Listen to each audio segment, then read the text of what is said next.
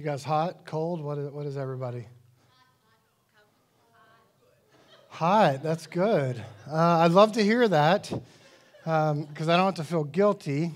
Joseph, can you bump the air down 1 degree? So I don't have to, because I had a feeling it's going to get a little sweaty today, and I'm trying to save you, actually. So if anyone said cold, I did not hear you. I still did not hear you. Some of you would rather be comfortable and watch me sweat.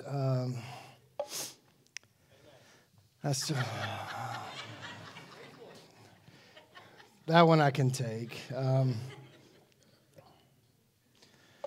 All right, so Dan's had a crazy week. I've had a crazy week, busy week. Anybody else craziness this week? Yeah, okay, I'm not alone. That's good. I don't know if that's good, actually, but it made me feel better.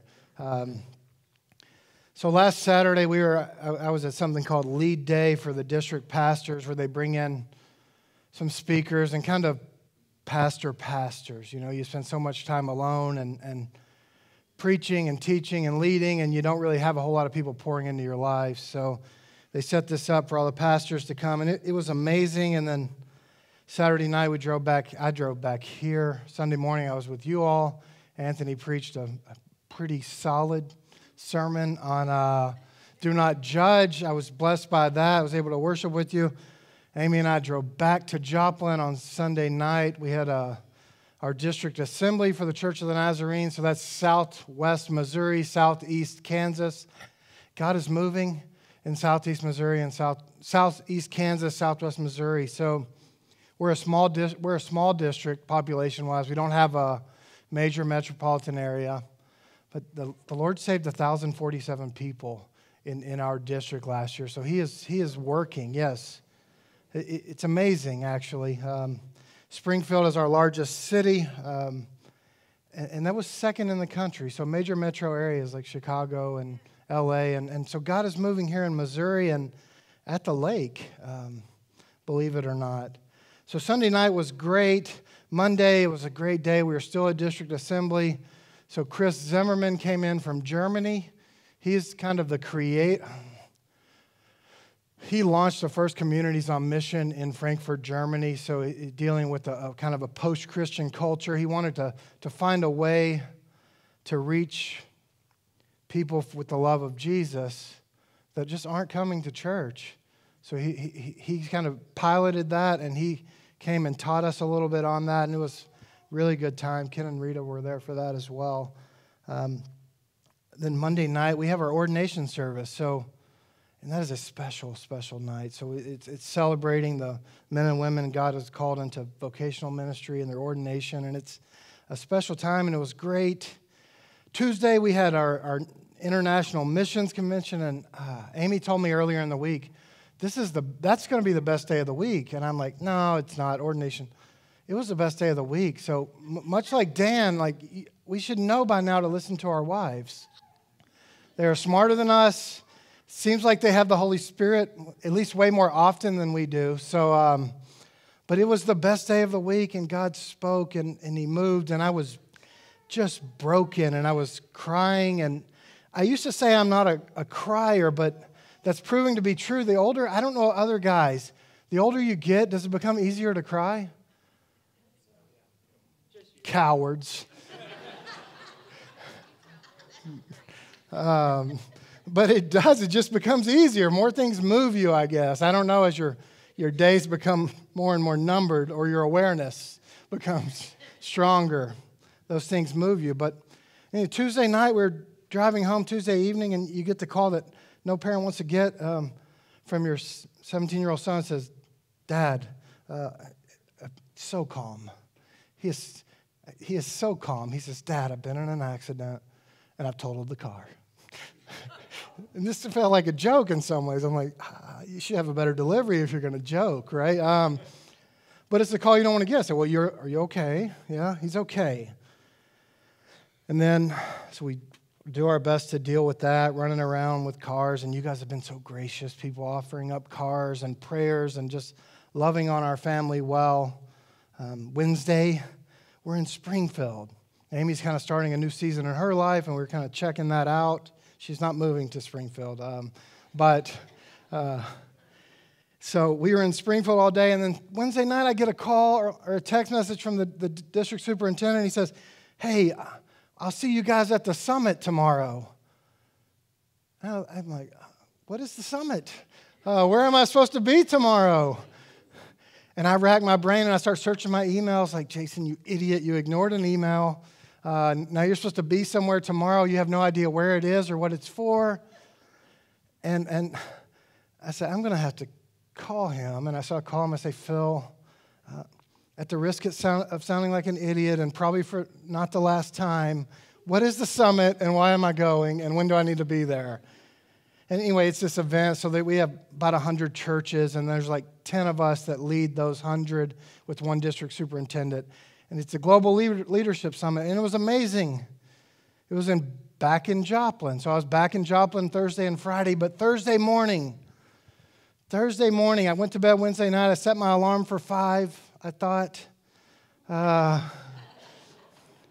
So we only have 2 cars at this point, and there's 4 of us driving, and I had to drive the church van, and rather than coming here Wednesday night and getting the church van, we were going to wait until Thursday morning, but I woke up at 6:35, and I needed to leave at 6 a.m., and I kind of got all in my feelings, if I'm honest. Like I was feeling really bad about myself. And I'm like, you don't belong in this room anyway. All these guys are pastoring big churches. And this is maybe God working. And Amy, God bless her, was so supportive. She said, oh, no, you do. You need to go. You just need to go. They'll understand you're never late for anything. And I'm not. And I'm just kind of pouting, if I'm honest. Like, I'm not going. I'm going to take my ball and go home. They should have given me more notice, like all of these things. And I sat down on the couch with John, and I said, John, would you go late? He's like, well, yeah, I'm not going to not show up, Dad.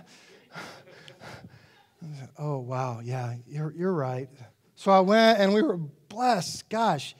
So all these like global business leaders who were Christians and pastors and spoke into us, and finally got back Friday night from that, and Saturday here at Men's Breakfast, which was great. Saturday afternoon, we went and bought Amy a new car, which was awesome. So Amy's never had a new car in her life. So, and it's modest. It's a Kia. Don't think you're paying me too much, okay? It is a Kia. We wrecked a Kia. We bought a Kia. We're not getting fancy here. It's not a Mercedes. But it's been a crazy week. Just nuts. 2 nights in my own bed and just everywhere. And it feels like chaos. And honestly, that's good for me. Too much time in my own head is not always good, but pretty busy. But I see the hand of God on it every step of the way. I saw the hand of God when John went off the road and did not have a scratch on him. He hit 2 trees. He managed to hit 2 trees on both sides of his car. I don't know if that's talent, but God's hand was on it. He did not suffer a scratch. And he's a pretty resilient guy, I think. We will see. But I see God's hand on everything. I see God's hand working through my wife when I just want to pout, and working through that same son saying, Dad, show up. You've taught me this my whole life. Show up. God's hand was on all of this. And in the midst of that, I also see the devil trying to get a foothold. I see the devil trying to distract me from the work God has called me to. And he's so good at it, isn't he? He's trying to get me to stray, but God is so faithful to restore us if we allow him to. He is so faithful. The evil one tries so hard to distract us with the world that we love so much. He tries so hard, and he's so good about it. So good at it. So I'd ask you, what about you? Is the devil trying to distract you from the life God has called you to? If you look at your life and you're honest, if you just sit back and take a moment and look, how is the devil working to distract you from your kingdom calling? Where is he working? And he finds the place that we are weak. So it might be with my kids. It might be with our money. It might be with our spouse, relationship, job, the place we are weak. And he doesn't come and just cut off your arm. No, he pricks a hole in your heart, and it just kind of starts to drift. Your heart starts to drift. He finds that weak spot, and he exploits it. And let's think about that with John's wreck. And John, I am sorry, son. But you're a pastor's kid, and this very well might be your kingdom calling this week. But his wreck. So once I knew he was okay, I did the dad thing, and I said, in my head, and maybe out loud to Amy, I said he was either speeding or he was on his phone. I know he was. So we hung up. I was nice. Just a small chance I was wrong. I did not want to jump on him. But so I got on Life 360, and I see, he's driving 38 and a 35. Not real reckless, right? No, I mean, I've driven much faster than that on that road. And he said, no, I wasn't on my phone. And I believed him. Here's the thing, though. He was distracted, though. And he was distracted in an area that was weak to him. So John, the thing that makes him special and the thing that can really hurt him is his perfectionism, his ability to do really hard things that most people can't do. And this really high standard that he holds for himself and this self-discipline that most 17-year-olds don't have. But it can also drive him crazy because that is an endless pursuit of perfection. And John, as he's leaving, he's the battalion commander for JROTC, and he wants things to go so well. And he's thinking about this kid that didn't show up to practice, who he cares about, but he also expects to be a leader and show up and do the right thing. And the kid doesn't show up, and it's driving John crazy. And that what began as a puncture has blown open into a hole, and it's now controlling his mind. And he gets distracted with that. One tire slips off the curb. Pier 31 Road, he's leaving work. It's 6-inch curb. One tire slips off. All of a sudden, he's aware. He goes to overcorrect, does inexperienced driving things, comes back, goes all the way down the hill. Bam, bam. That's the end of the Kia as we knew it. But John was distracted by things that weren't meant for him and that he couldn't control. And he got off the road that could have led to destruction if not for God's grace. And Jesus on the Sermon on the Mount is kind of doing this the entire time. He is trying to keep us from ourselves. You think about, even in the Beatitudes, he gives us the posture of what it means to live in the kingdom and means what it means to live a life that's serving God. And he says, blessed are the poor in spirit. We're not haughty. We don't think a lot of ourselves. We're poor in spirit.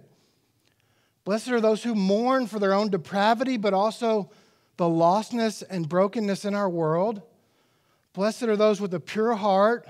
Blessed are those who seek righteousness. Blessed are those who are peacemakers. We're not fighters. That's not what the kingdom life is. We're not fighting with everyone. No, we're making peace. That's who we are. And if that's not what you're doing, you're getting off the path. And you're slowly drifting into a path that leads to destruction. Not only eternally, but here on earth. That leads to destruction. And he says, this is what it looks like to follow me. And you are salt, and you are light, and that's what this looks like. Anything other than that, you're getting off base, and I'm going to show you this in 800 different ways, but I'm going to say the same thing. This is the narrow path. And he does this out of love, and he says, so you are the salt of the earth. And if the salt loses its saltiness, it's good for nothing, right? So that's why he's telling us that, is so we can stay salty and stay focused on Jesus. So he's not, all of these rules aren't to rob us of joy. They are to give us joy on the only path that brings any joy, and that is Jesus. And he goes on this saying the same thing. He says, don't think for a minute that I came to abolish the law. No. But I came to show you what it's supposed to do, and that is establish and maintain relationship with me. So you've heard do not murder, and don't murder, but also don't let anger stew in your heart because you're getting off the road. Your eyes are drifting. Get back on me and turn the other cheek. And if someone asks you for your shirt, give them your coat also. And all of these different things, and love your enemies and pray for those who persecute you, because that is the narrow way that leads to eternal life that starts today. So Jesus does this over and over and over, and He knows how dense we are. We are dense. So He tells us the same thing in 10 different ways, but don't mistake it. It is the gospel. And you move into chapter 6, and He says, when you give to the needy, don't do it where everyone can see it and glorify you, because that's your reward. No, do it in secret, and your Father who sees will reward you. And when you pray, don't stand on the street corner for everyone to hear you and see how righteous you are. No, that's not who we are. That's not the narrow path. That's the path of the world. No. Come back here and pray in secret. And I will hear you, and pray this way. Your kingdom come, your will be done on earth as it is in heaven. Holy be your name, God. So He tells us all of this to keep us on the path, folks. He doesn't want us to drift. He cares for us. And He wants to sustain your joy. And that's why He gives us all of these guardrails that Pastor Grant used to like to say, to keep us right back on the path we're supposed to be on. And then He says, do not store up your treasure in heaven. Why? Because He doesn't want us to have stuff? No. But because it will take you off the path He has called you to if you would allow it to. We chase shiny things. For some of us, that's money. And He says, do not worry, because you seek the kingdom, and I will take care of you. Stay on this path, and you do not have to worry. And that is a promise, because you were built for relationship with God. Don't chase all this that is going to leave you empty and wandering and drifting. No. Come back here. Lock eyes with me.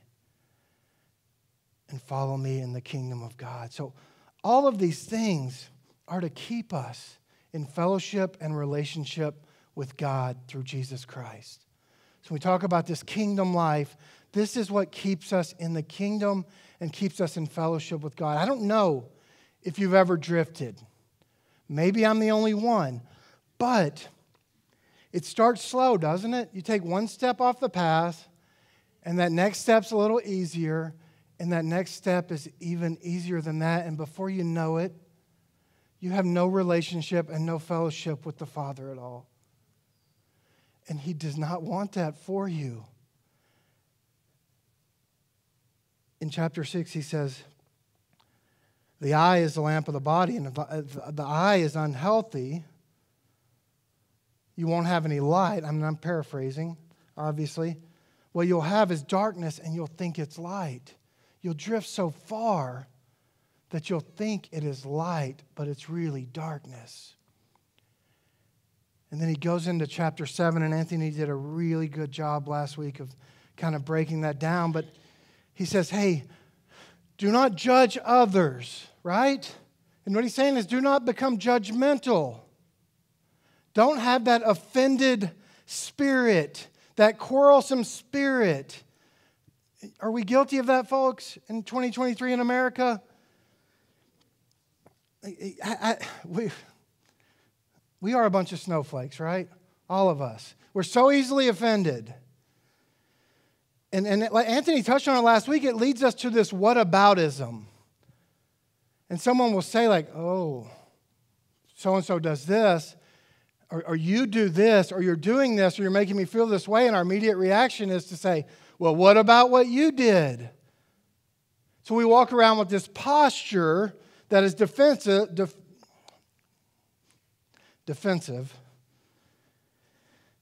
and we judge, and we just walk around with this chip on our shoulder, and here's what it does. It takes us away from the path God has called us to. And Jesus kind of touches on that. He said, hey, don't take something which is set apart and holy, which is you, and throw the pearls amongst swine or amongst dogs. That this is holy and you're drifting off the path and it's going to devour you. This isn't who we are. We don't judge one another. This is going to destroy you, which is exactly the opposite of what I'm calling you into. So this whole time he's telling us, like, stay.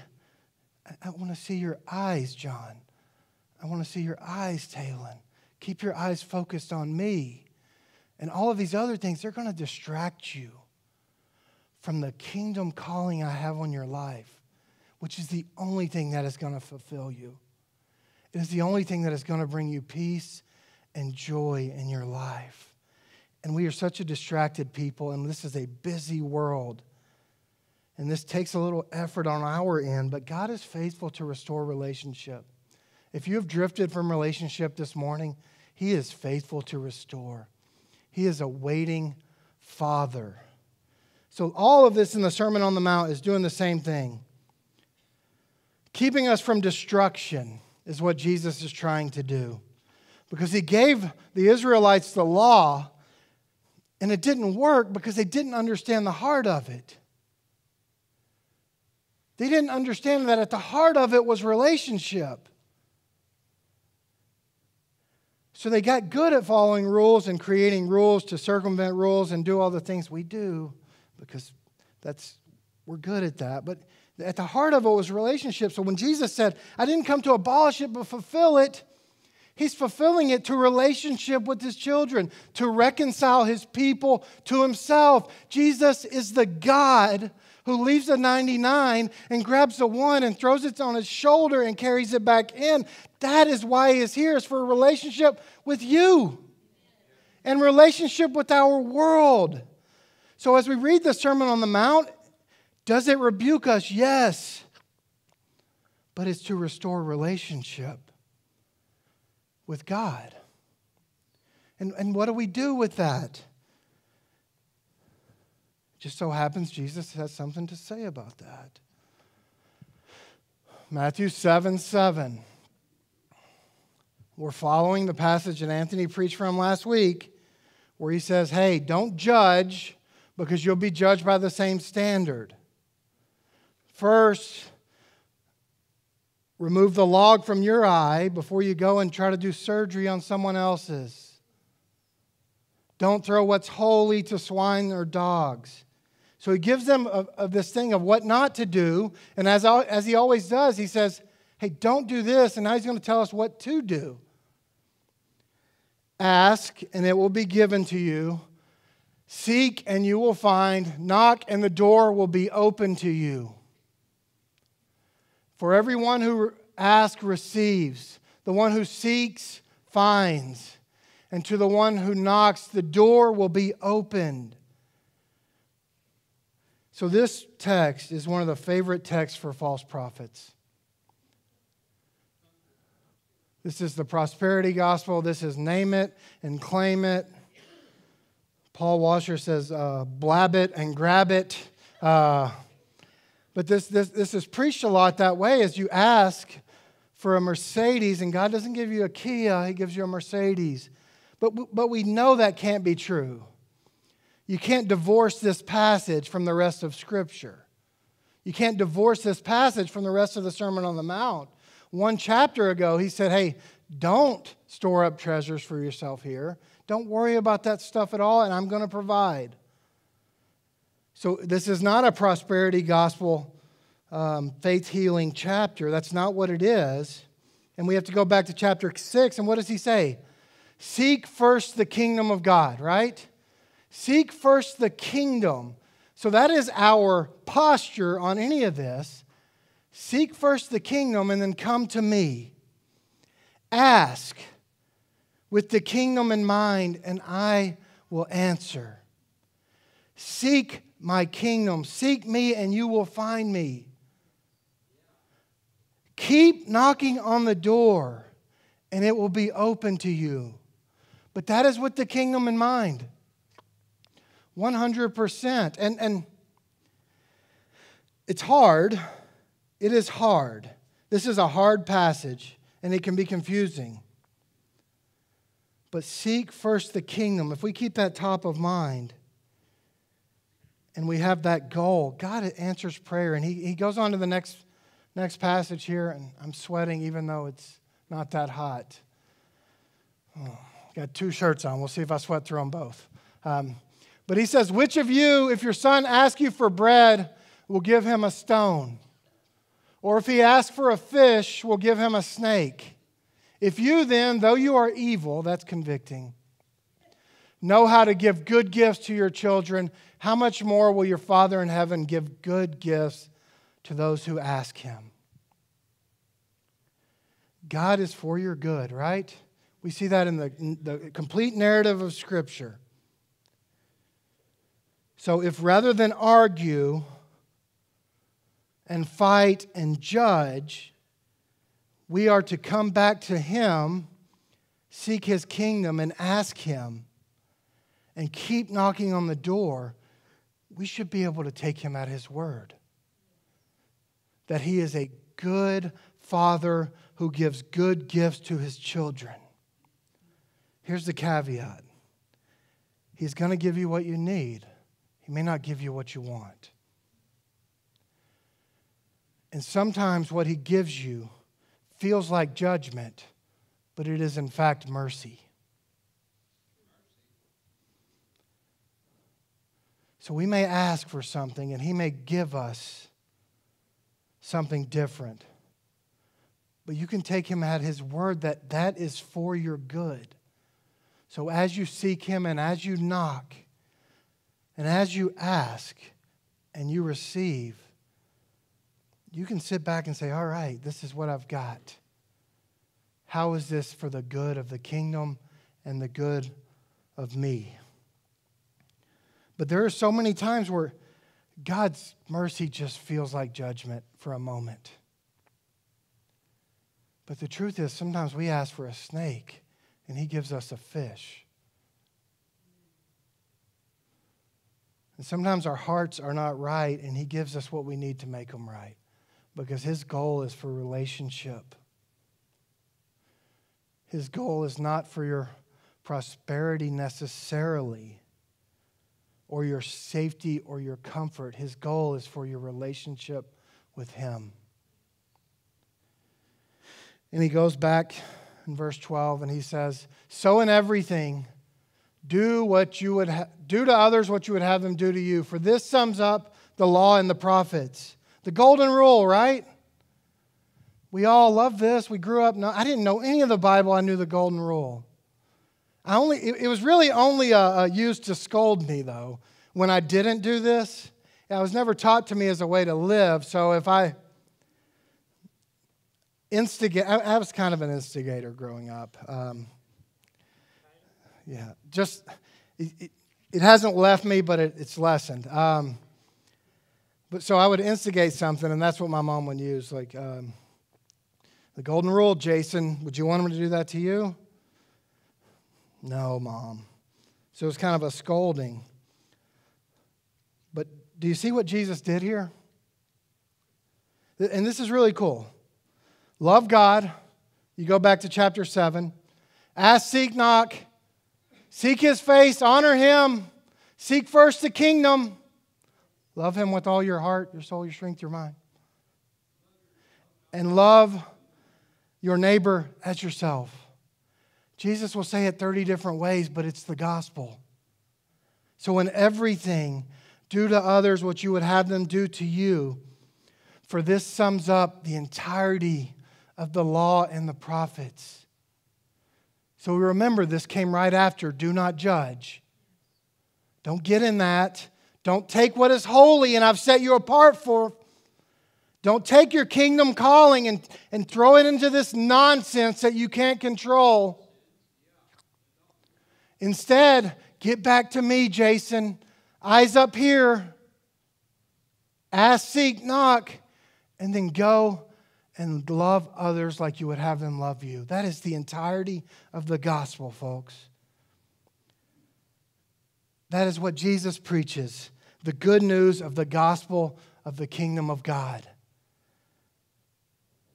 That the kingdom of heaven has come near, and I want you to be a part of it. That is a special calling. The kingdom of heaven has come near. Now, on earth, the kingdom of heaven is near, and I want you guys, you incompetent group of misfits, to be part of it. And I am called to lead it. Wow. Because I feel more incompetent than any of you. And maybe that's the point. Don't get off the path. Get back here, Jason, because you can't do this by yourself. Eyes up here. This is the gospel. Love God with everything. Seek His kingdom first and then go and be a part of bringing heaven to earth at the Lake Community. Isn't that a special calling? And God is so good to us, and He's so faithful. Sometimes He gives us a stick, a little shoulder tap. Nah, get back in line, Jason. Don't get distracted, John, because I've got something better for you. So what can you do from here? Like practically, because I know this sounds great, and we want to build the kingdom. We want to follow Jesus. We want to be in relationship with God. But we're going to leave here, and in 5 minutes, we're going to eat lunch, and we're going to talk about something else, and we're going to forget it. And then tomorrow morning, it's going to feel so overwhelming, we don't have time for it. I preach this from experience. Can I encourage you to ask, seek, and knock intentionally in your life? Ask. Here's what I'm going to encourage you to do. Ask God to reveal to you, whether you are 17 or 75 or 57. With my gifts, God, with my station in life, with my influence, how can I further the kingdom of God? How can I bring heaven to earth here where you've called me? I encourage you to do that today, to set time aside and ask, to sit in His presence. And the truth is, we are all called to that. We are all called to bring heaven to earth, to give this world a glimpse of the light that can be with them forever. And God is out there setting the stage. He's setting up the room perfectly so when light comes in, everything is illuminated. He is doing the work. Be faithful to our call. And I don't know what it is. Some of you are in school. Some of you are getting ready to be in school. Some of us have jobs. Some of us are retired. Some of us are good looking. Some of us aren't. Some of us are natural speakers. Some of us are introverts. Some of us are both. Like, I don't know. You all have these giftings, these stations in life. Some of you have money. Some of you don't. God has placed you where you are to bring heaven to earth at the Lake Community. And then seek. So here's the caveat, and this is the thing we kind of struggle with. This is what makes it feel overwhelming. Seek first the kingdom of God. What does that mean? It means to say, God, your kingdom come, your will be done on earth as it is in heaven. What is my part in that? But that is paramount. That's right, Jay. Here's what I'm going to ask you to do. I want you to practically make a kingdom plan for your life. Not 5 years from now. Some of you will not be here in 5 years. Some of you will move. Some of you will die. But 1 year, I think that's a reasonable goal. Ask God and make a practical kingdom plan for your life. And this isn't set in stone. God changes things all the time. God ever change anything on you? Once. But 1 year, a 1 year kingdom plan, and you just say this: 1 year from today, God, if I were to take the task seriously of playing my part in the kingdom of God, bringing heaven to earth, making disciples in the lake area, what would that look like? 1 year from now, if everything went perfectly, what would that look like? Yes. It would look like heaven. And be specific with this. We're so ineffective sometimes because we don't have our eyes on the prize. And has anyone ever blindfolded you and told you to walk a straight line? How well do we do that? We're one step in front of the other, and then by the time we make it 50 feet, we're 40 feet in this direction. Eyes on the prize. Kingdom come 1 year from today. What does that look like? And start to say, like, with my job, what does that look like? What do I need to do? Where I live, how I handle my money, what does that look like? And you're going to be surprised at what God does in your life.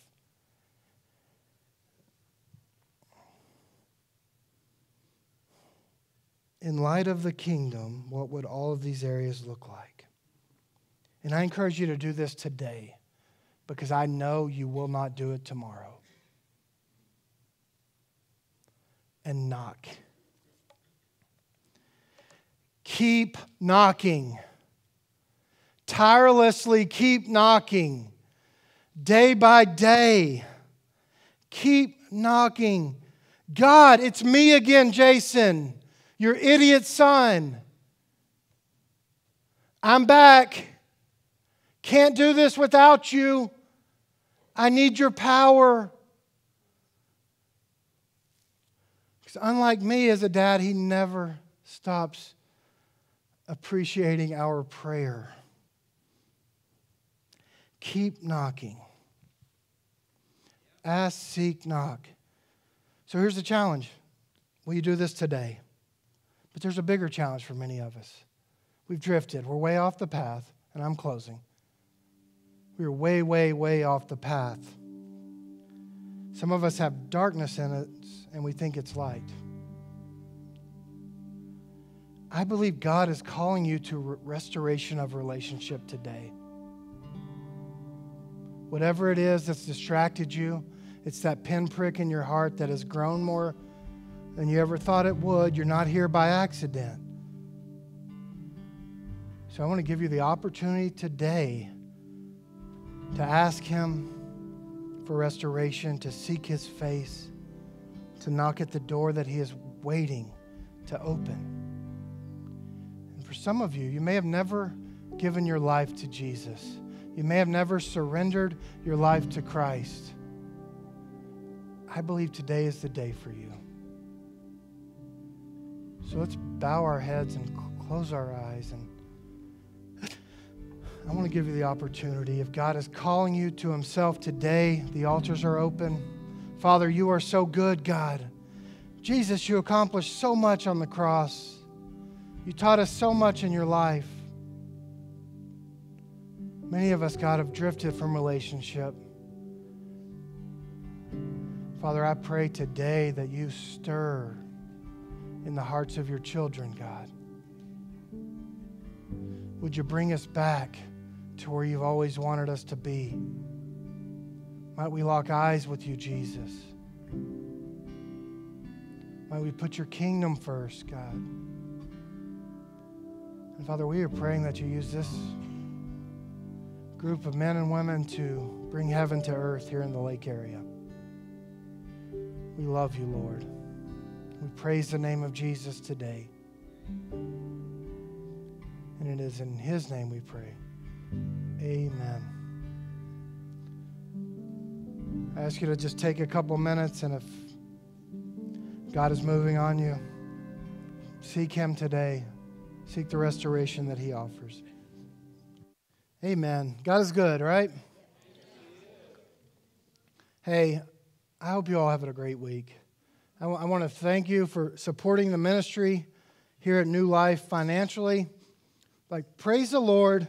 We were over budget last month. I mean, that God is good. So, amen. Yeah, hey, we appreciate you supporting the ministry. 2 ways to give. Offering box in the back, newlifeatthelake.com. I'm going to bless you guys and send you on your way. May the Lord bless you. May He keep you.